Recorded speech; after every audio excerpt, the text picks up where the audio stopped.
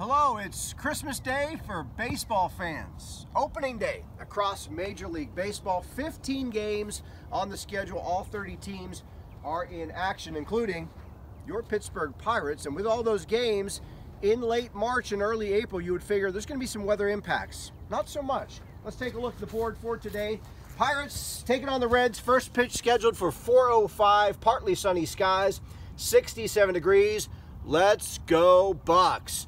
The two games with possible weather impacts, the Angels at the Athletics and the White Sox at the Royals in KC, with showers possible for both of those games. So that's going to do it for opening day weather all across Major League Baseball.